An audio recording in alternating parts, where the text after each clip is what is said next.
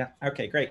So I'm going to give a very quick presentation on just some recent updates on the plate reconstructions and geodynamic models. And of course, a lot of this is not just my work, but the entire plate reconstructions and geodynamic modeling team. Here's I guess, a summary slide of all the updates. I guess the main takeaway here is that if you're using the plate reconstructions, really do make an effort to use the latest, say the Miller et al. 2019 reconstructions, because they have a lot of improvements and bug fixes that we've put in throughout the base and Genesis Hub. One of the most recent publications is a huge update to the present day seafloor age grid. This is work led by Maria. It's incorporating a lot of incredibly painstaking work of updating magnetic pics and the database and so on. Updating the reconstructions, of course, because these seafloor age gridding requires that too. On a technical level, it uses spherical interpolation, which doesn't really change much, except for in the Arctic. It definitely makes an improvement. So perhaps the Equinor team might be looking at this. And of course, it's not just the seafloor age grid, it's the spreading rates and asymmetries and so on that are calculated, presented in that work. Earlier today, there was a presentation, essentially update. Well, we've had the deforming model, the global deforming model, and the most recent addition to a region has been by Zhenji Cao for South China since the Jurassic. So that's been really quite detailed and quite interesting.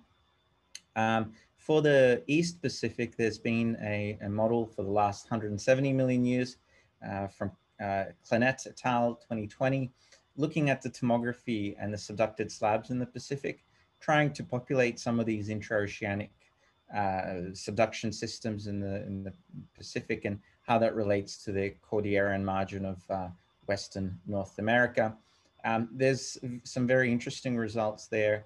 I guess the next push will be to merge this branch into the global branch and try to check it against a lot of the detailed geological data, because this work was mainly focused on the tomography.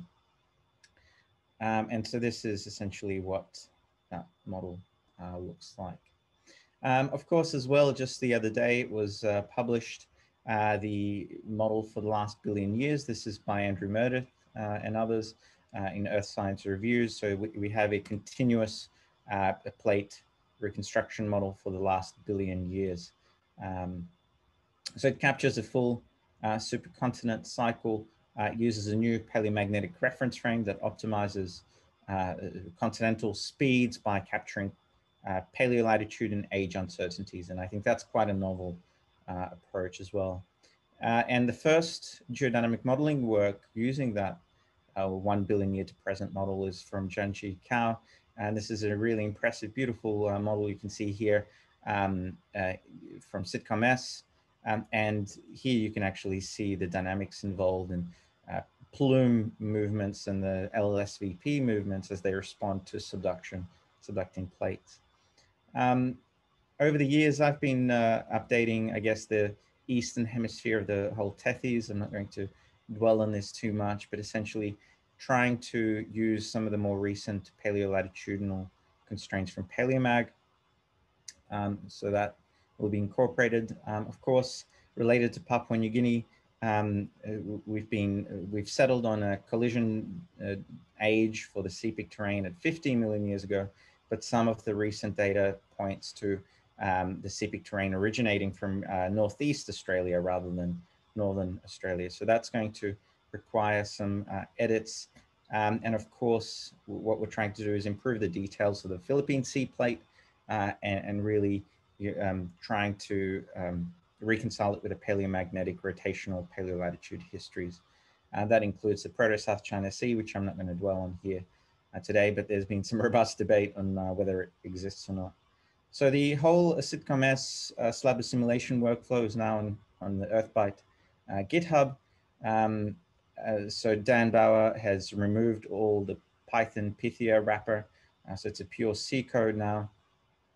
We've worked to make it work with the latest SciPy and NumPy. and there's a lot of documentation and example files.